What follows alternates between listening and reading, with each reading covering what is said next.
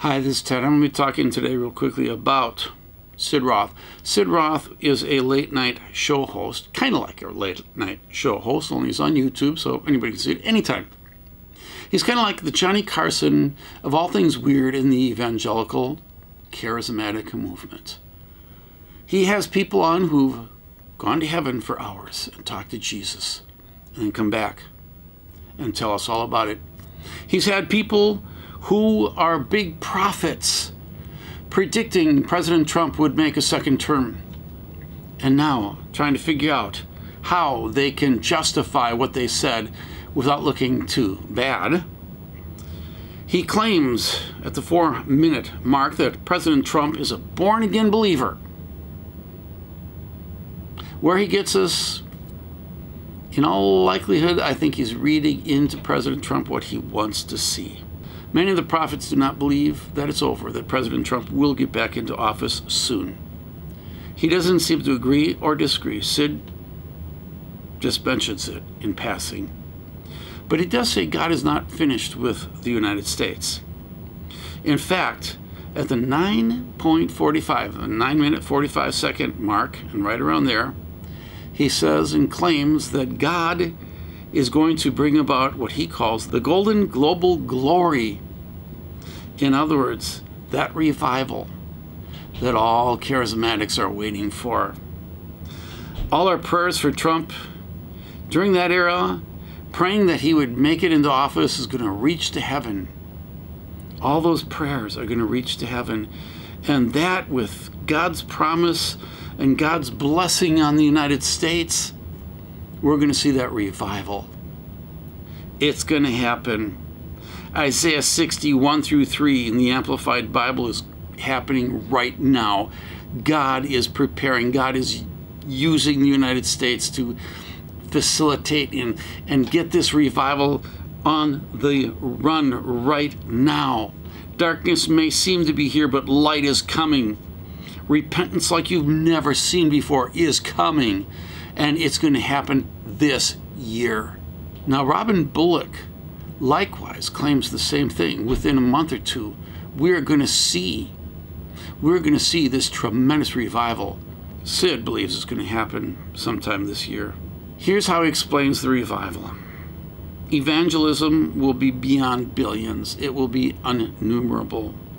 Billions giving their lives to Christ. Prophecy like this generation has never seen. God is going to be pouring out his Spirit upon all flesh, and sons and daughters will prophesy. So much is going to be unbelievable. Millions of Samuel-like prophets, Samuel from the Bible, where the word of God never failed. Millions of those will be unleashed. We are the wrap-up of the final era. We are in that era. We are on the verge of it. And God wants to use America to do this. Every time we walk down the street, demons will flee. Literally, people who are demon-possessed will walk by us and get delivered. When we go into auditoriums, we will have demons, but every demon will flee and we will all leave those auditoriums and the demons will have left. Millions of miracles. Mass miracles, glory miracles, divine health. Christians will never get sick again. We will walk like Moses walked in the glory of God, only with him it kind of slowly disappeared. For us it won't. In fact, the glory coming from us will be so strong that people will have to wear sunglasses and veils to protect them from the light shining from us. At the mere age of 120, we will be stronger than 30-year-olds. Kenneth Copeland stepped back. You going to live to 120? That's nothing compared to Sid Roth. Billions will be saved, radically saved, just like Sid Roth. He claims, just like I was. Radically saved, not just saved like in a Billy Graham crusade, but radically saved. He does correct himself a little bit. Oh, we do like Billy. The church will be reshaped. The United States will be reshaped. Israel will be reshaped, and the world will be reshaped. The fear of the Lord will come upon unbelievers. God will get all the glory. The devil's going to shake in his boots. All right, here's the story. Prophets have been predicting 2 or 3 different events coming. The one was President Trump would be the next president. It didn't happen. Some of them are going back and saying, no, it will happen still. It's not going to happen. Sorry. The second thing they all predict is we are on the verge of this tremendous revival. I've just explained to you Sid Roth's point of view. They all have little slightly different variations of this, but it all comes out of that 1948 revival that took place up in Canada and swept through the United States. And it all comes out of that. It all comes out of the manifest sons of God. If you want to know more about that, there are videos all over the place on that. And they all seem to have little variations of the same thing. It's just going to be this powerful, powerful, glorious revival. And as mentioned in a recent video, it's kind of like the carrot that Satan puts out in front of them. Because they will never reach it. It never, ever comes about. But they're constantly talking about it. Constantly predicting it's coming. Now, the problem with them from one angle is they're getting too specific.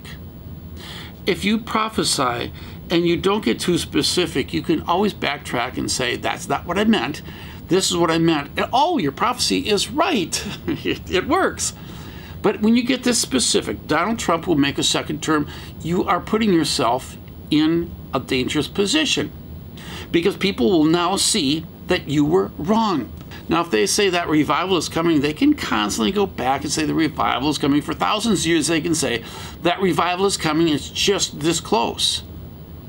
But when you say in 2021, as he and Robin have both said, and no others have as well, in 2021, that revival is coming. Now you put a date on it. Now you got a problem because 2021 will pass, and this revival, this is my prediction, this revival will not take place.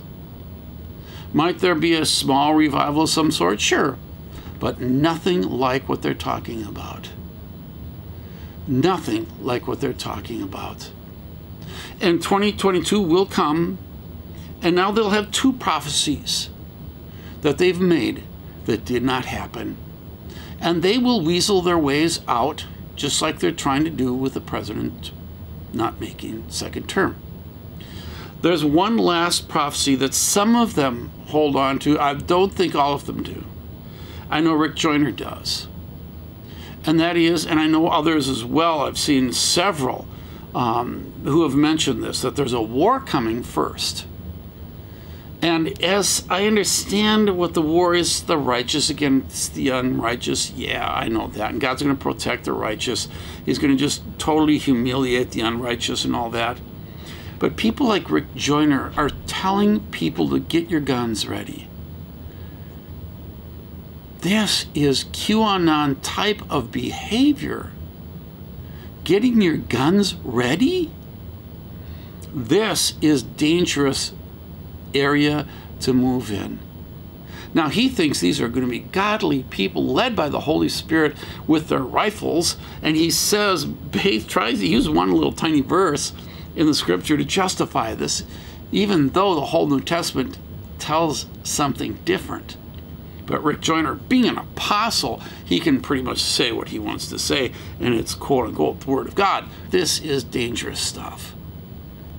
There's so much more I could say about this, because time and time again, Christians and unbelievers and different groups have really believed they were doing the world a service, God a service, by protecting their nation, when all they were doing is ruining it.